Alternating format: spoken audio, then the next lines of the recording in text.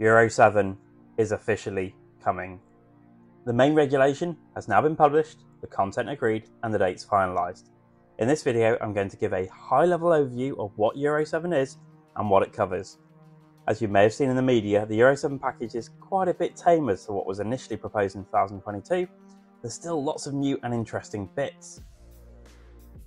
Euro 7 replaces both Euro 6 for cars and vans and Euro 6 with a Roman numeral for trucks and buses.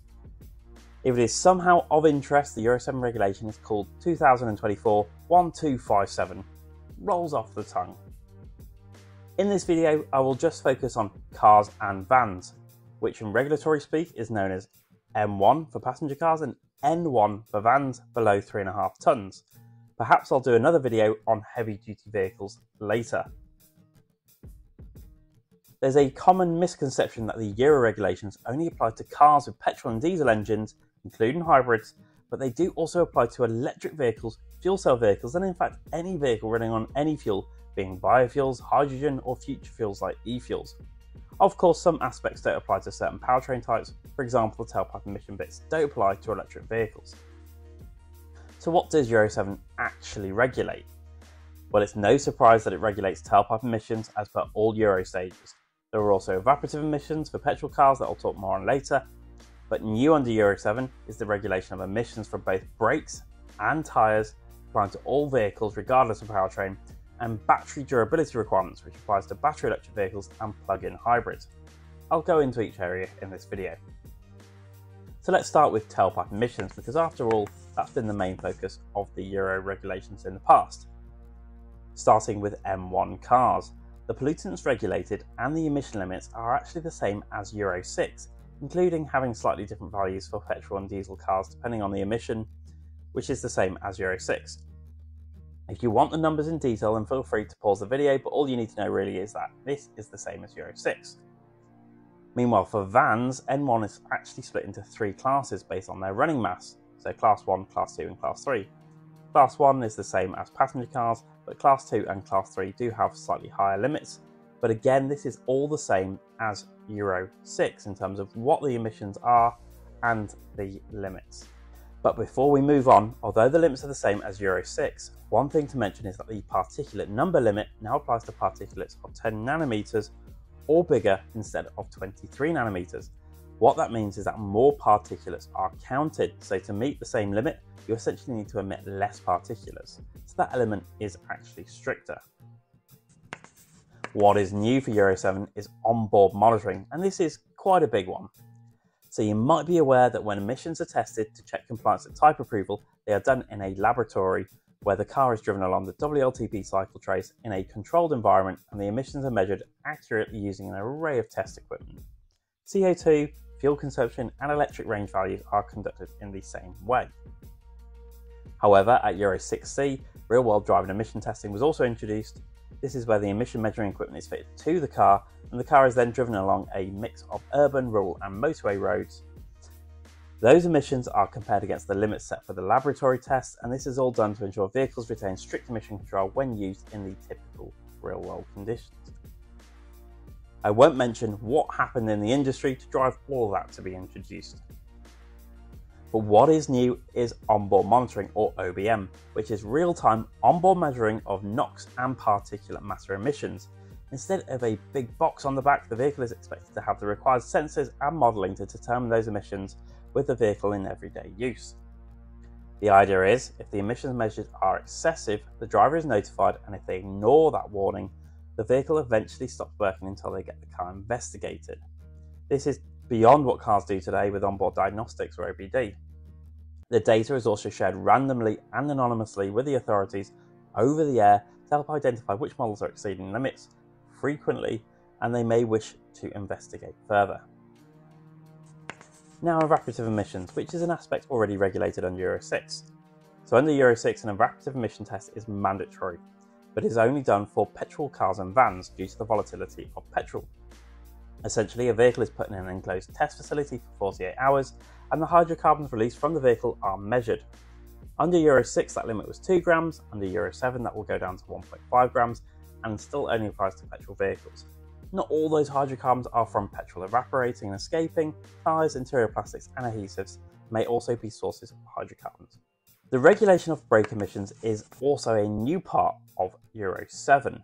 When brakes are used, the friction surfaces wear, and this releases particulate emissions.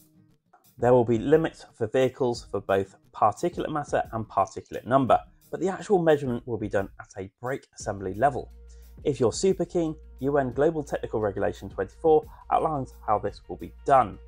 The level of electrification the vehicle has then applies a factor to represent how much regenerative braking may be used and hence how much less the brakes may be used in the real world. The limits do change over time, but until 2030, the limits are as follows. So for all passenger cars and Class 1 and Class 2 vans, the limit is 7 milligrams per kilometre up until 2030. However, for battery electric vehicles, the limit is actually 3. And then again, for Class 3 vans, the limit is 11, but if it is a pure electric van, then the limit is 5 milligrams per kilometre. So although the limits are lower for battery electric vehicles, which does seem a bit odd, the fact that they have so much regenerative braking is a massive factor on the measured result. As for brakes, tyres are also brought into Euro 7 as another source of emissions. Now, as tyres wear, particles of the tyre compound break away. There's a lot of missing detail on how tyre emissions will be regulated and what the limits may be. What we do know, there is the intention to regulate particulate mass and particulate number, and it will be more for the tyre industry to develop tyres that are Euro 7 approved. One new aspect that is very much for vehicle manufacturers is battery durability. This is essentially to try and set limits on battery degradation for battery electric vehicles and plug-in hybrids, but also to give structure and commonality to the state of health assessment and transparency to vehicle users. Now, over time, batteries can degrade. There are many variables that can affect this, like the chemistry of the battery, how the battery is cooled and managed, and how it is charged, amongst many other things. Under Euro 7, there are minimum limits at age and mileage intervals. Not only that, the state of health must be visible to the vehicle user by the display or some sort of connected device at any time. Now, one more thing to slip in, the environmental vehicle passport. This is essentially a set of environmental information that can be easily found in the vehicle and off the vehicle, although how that is done is still not clear.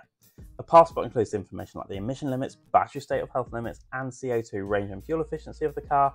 It's sort of a more accessible extract of the current certificate of conformity, which you currently get when you buy a new car. So now, you want to know when this is coming. The introductory dates for cars and vans are split, so for new type approved vehicles, which in simple terms generally means a new model brought to market, those vehicles will need to comply with Euro 7 from the 29th of November 2026. Meanwhile, 12 months later, those requirements apply to all new registered vehicles, so essentially all new vehicles sold. There is a separate introduction date for small volume manufacturers of the 30th of July 2030, which gives them a bit more time to respond to the requirements. For tyres, they have their own time frame based on the tyre category. Tyres are split into C1, C2 and C3. Generally, C1 is for cars and light vans, C2 for heavier vans and C3 for big commercial vehicles. That's oversimplified, but it gives you an idea. Regarding dates, there is a 3-phase intro. Initially, new type approved tyres will need to comply from 2028 for C1 and 2-year steps for the other tyre categories.